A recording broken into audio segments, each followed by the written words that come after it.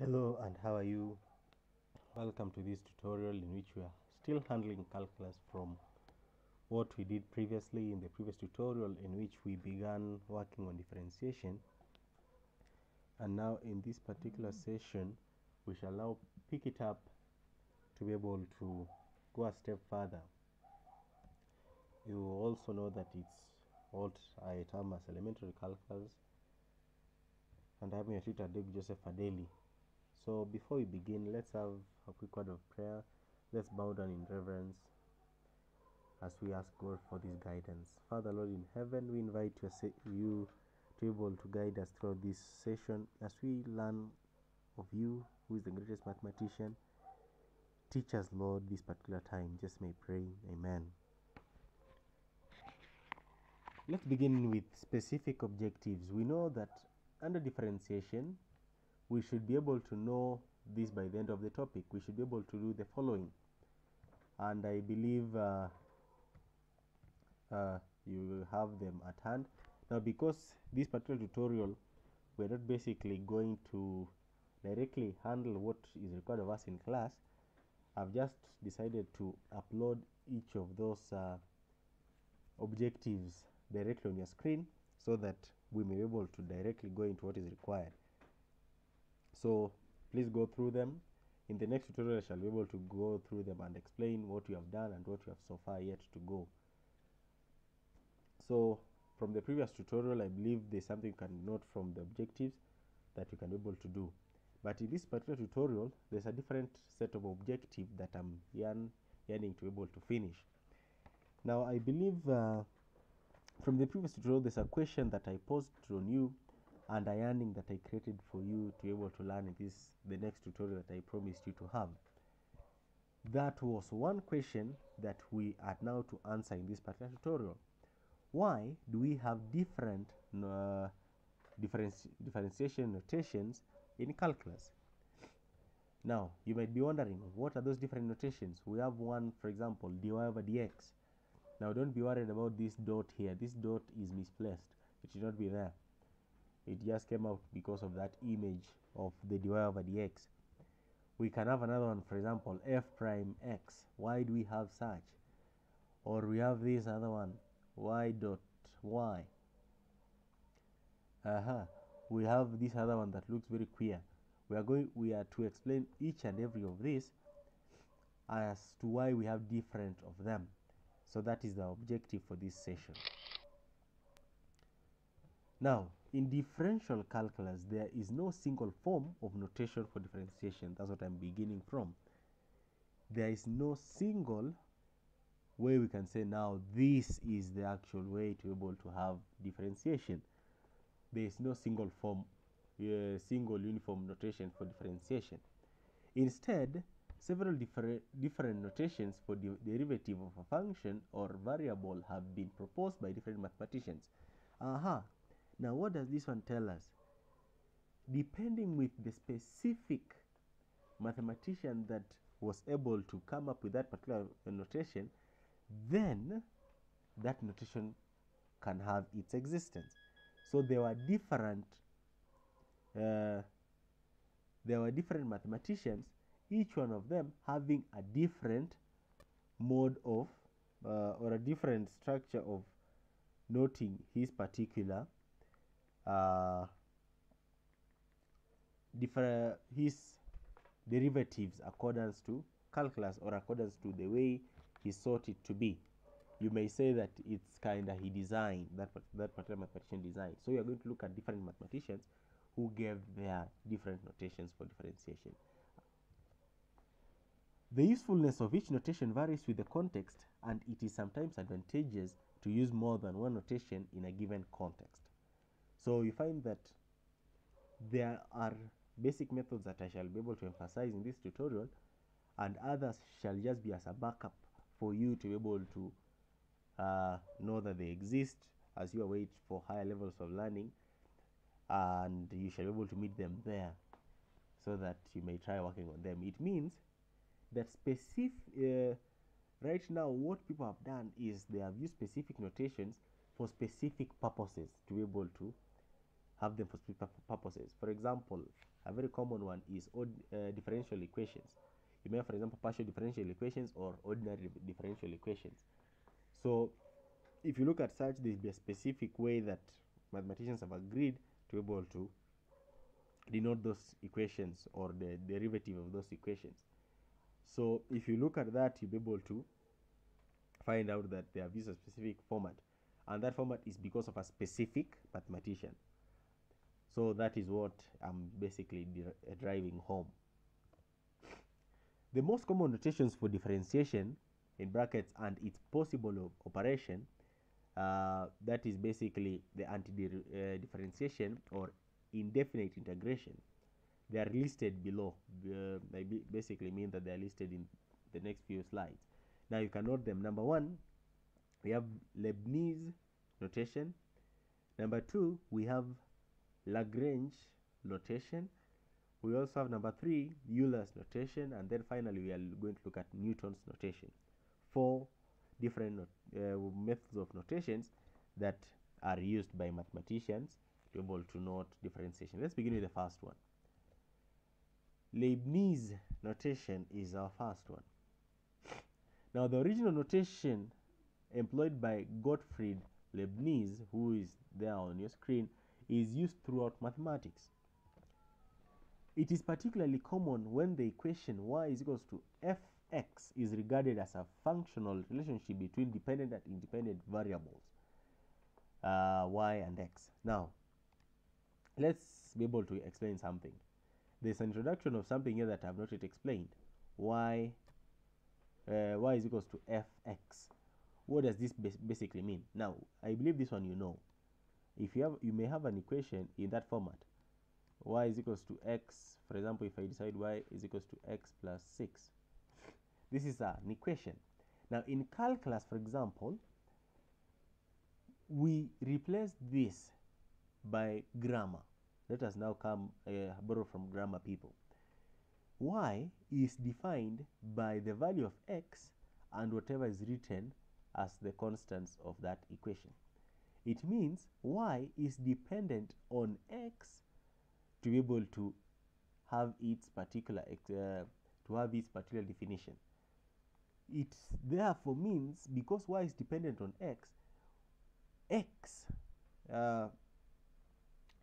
y is a function of x. That's basically what it means. So if we have a function of x, that will be able to be y. So this one gives us y. Everything is equals to y. So basically x is the function of y. That's basically what we mean. Let me state it again. X is a function of y. So that's why we replace it by this particular term. The function of x, fx, is equals to x plus 6. That's what we mean, which is basically again equal to y. So I believe you can see how the relationship comes about. So we replace y with function of x. So y is a function of x, or x is a function of y. Whatever it is, that's what we basically mean. So fx, function of x. Y is a function of x. I believe that makes sense. So Leibniz notation makes this relationship explicit by writing the derivative as dy over dx. So if we differentiate y with respect to x, we'll find out that this will be the way we shall be able to note according to Leibniz notation. Now, at your level, this is one of the methods that you are to use in noting your derivatives, or basically when you're working out with calculus equations and you're differentiating. This is one of the acceptable methods, and this dot is misplaced. It should not be there. So that's what you have. And if your equation is in the form of x is equals to y plus, for example, 8, this means that y is the independent variable. It means if you're differentiating, it shall not be dy over dx, it shall be dx over dy. Now, this thing is not a guesswork. is a statement that we are writing. We are differentiating dx with respect to dy. dy is here y is the independent variable, but in this other previous equation x was the independent variable. So we differentiate with respect to the independent variable. This one was stressed in the previous tutorial. Please always note that.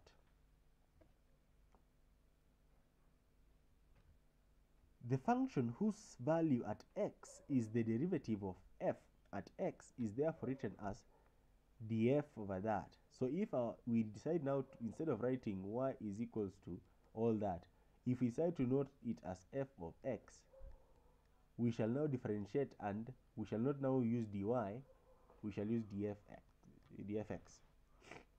Believe you are noting something. This is also the similar to when we say dy all of dx. Y is a function of x. So if we differentiate, you shall have dy over dx. But if you decide to replace your y with f of x, function of x, you shall differentiate and have this dfx over dx, or basically if you simplify it further, you can have this or you can have that, whichever it is. That is basically what we have as Leibniz notation.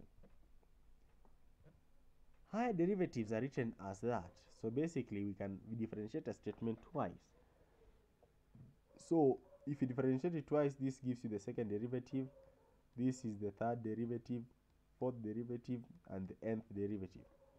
So n here is basically an integer that shows as the position of your derivative. For example, here is at position 4, which is the fourth derivative. Position 3, third derivative. Second derivative at the second position. N at the nth position. It means n can be a positive integer greater than 1. Now Leibniz introduced the integral symbol. Now this is something that I now need to explain more further, so be keen. We are speaking about integration. In his works, which is stated there, Analysios tetragonistaki par secunda methodi tangentiam inversae exemplar. Now I'm not a French to be able to state this one clearly in the French or whatever. I just read it the way an African would read his statements, though from a different language. So that is the works that he did, and introduced the integral symbol both from 1675. That symbol is basically now what is used is now as the standard symbol of integration. And here we have the explanation. So if you are integrating a function, it shall be in this particular format. Now let me explain something here.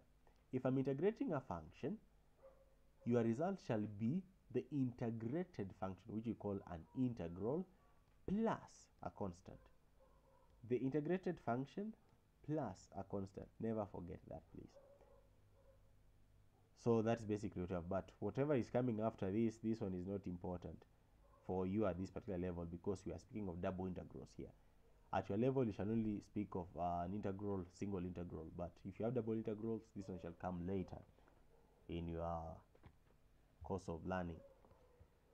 So that is basically an overview of integration. So let me give you a curtain raiser.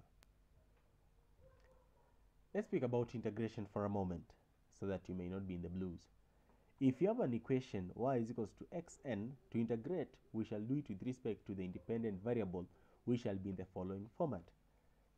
It's in the format of, if you have xn, you have just picked a way of explaining a particular equation. This can be an equation, for example, x squared plus 6, or whatever equation that you have. I've just narrowed down to x power n dx is equals to this. So if you're integrating, what does this statement mean? I'm integrating the independent variable with respect to that independent variable.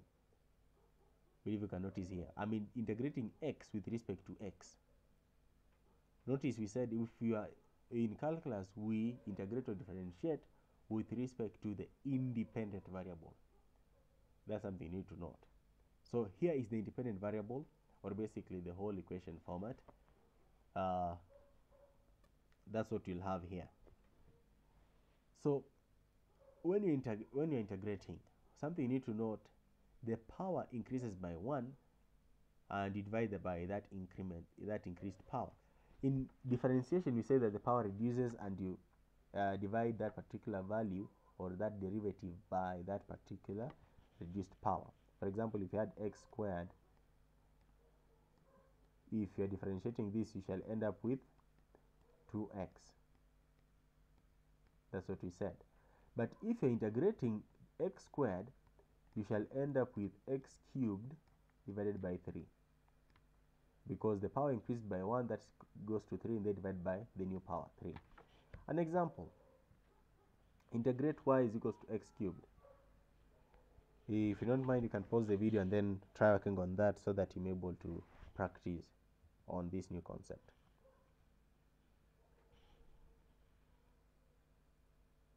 And I believe you have a solution somewhere.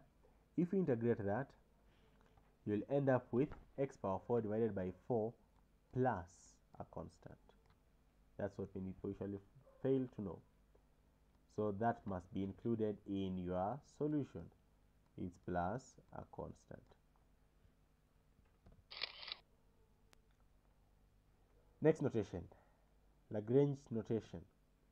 One of the most common modern notations for differentiation is due to Joseph Louis Lagrange, that is him. In Lagrange notation, a prime mark denotes a derivative.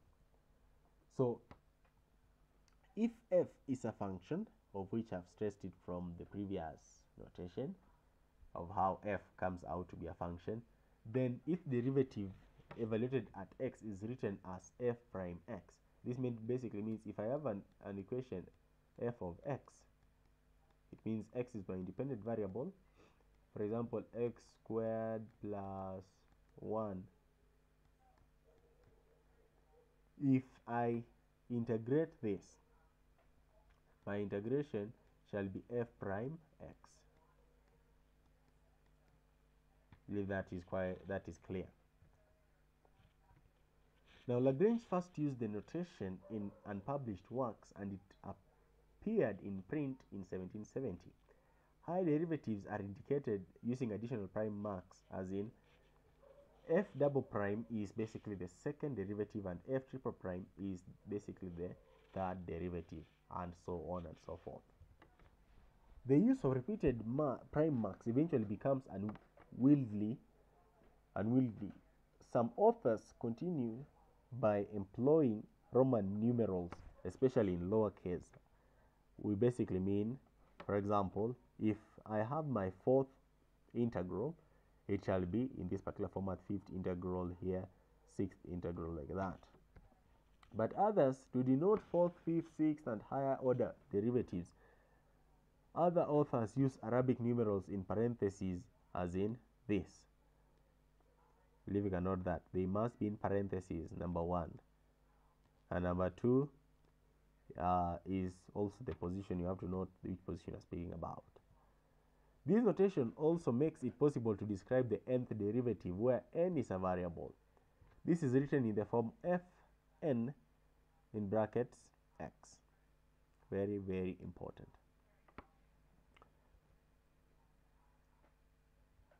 When taking the antiderivative, we basically mean integration, antiderivative integration. Lagrange followed Leibniz's notation, of which we shall use this particular integral sign. So if you integrate, you'll have this being your equation, being your integral, sorry. And if this being your integral, notice that this was basically equal to y. So my y here will have a prime. So that's what was just missing here. However, because integration is the inverse of differentiation, Lagrange's notation for higher order derivatives extends to integrals as well. Now, for him, he added this. Repeated integrals for f may be written as follows, in this format. Now, I would like you to suggest, just in your own words, before I tell you what they mean, what might these integrals be standing for, or what positions might they be standing for? Is it first integral, second integral, third integral, whatever it is? That's what I simply ask for. Now, I suppose you have some particular values at hand. That's basically for the first integral. This is easily confused by this. Please, this is an inverse function. This is not an integral. The integral is here written in parentheses, or basically in brackets. That I believe you got second integral, third integral, and then the nth integral. Third notation, Euler's notation. Leonhard Euler, of whom you see on the screen, notation uses a differential operator suggested by Louis Francois Antoine Arbogast, noted as D, of which we have the D operator, or we have that D with a wave, of which it was between Newton and Leibniz, of which we term it as Newton-Leibniz operator. When applied to a function, fx is defined by this. Now notice the difference. If you are noticing that they're different in their own ways. Each particular mathematician had his own way of defining them. So it's basically equal to what Leibniz had in mind. All of them are the same. We're simply speaking of derivatives, but different ways of noting them. But by the way, something you need to note is that in your course of work, you are required to note your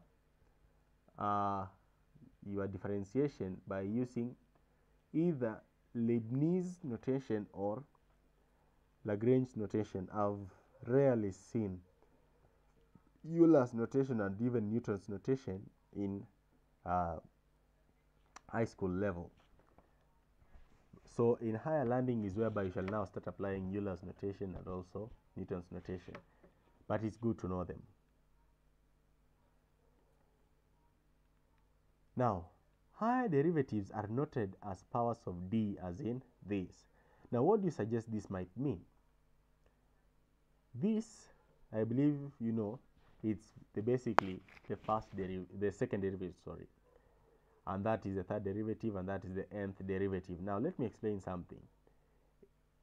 You may find others writing here x. You may find others writing here x, or basically a particular variable that is independent. It basically stands for that independent variable, or the variable that which you are differentiating with respect to. For example, we differentiate with respect to x because x is an independent variable. It doesn't require to be redefined. So most cases you'll find that it is d squared and then the x here is a subscript. It doesn't have a problem. That is basically what happens. But if you also leave it blank, nobody will penalize you also. But it's good to be neat and well explanatory without further ado. Now let's look at Euler's notation for integration, which is basically similar to what we have seen before. Euler's notation can be used for integration in the same way that Lagrange's notation is, as follows. You can have them like that. Now, here is the difference. The difference is here. There is no that particular parenthesis. So that is only where the difference comes from. First integral, second integral, third integral, which is basically my nth integral. Let's find the final notation, Newton's notation. Isaac Newton notation for differentiation, also called the dot notation for differentiation, places a dot over the dependent variable. Please notice the play of words. Here you place the dot over the dependent variable. For example, if a question is with respect to y is the subject, and that is the unknown that you have, y is equals to x squared plus 3, for example, y is that particular unknown variable, or basically the dependent variable. So if you're differentiating, it will be y dot this. So basically, that is if y is a function of t, y is a function of t. It means you have an equation like this: y is equals to t squared plus t. That's y is a function of t. Then the derivative of y with respect to t is this. If you differentiate that, you'll have this.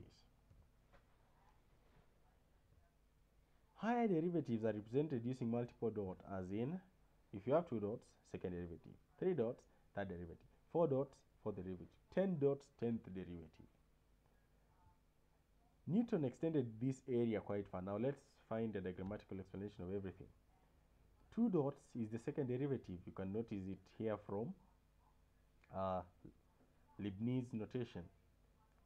You can also notice here from Euler's notation. You can also notice here from Lagrange's notation. 3 dots, 4 dots, 5 dots, 6 dots, up to the nth dot. And something you need to notice what I was explaining earlier. Here we have y with respect to t. If you can notice this, y is the function of t. You can notice that this is slightly different of what I was explaining. So there's that t written down here. So always remember that.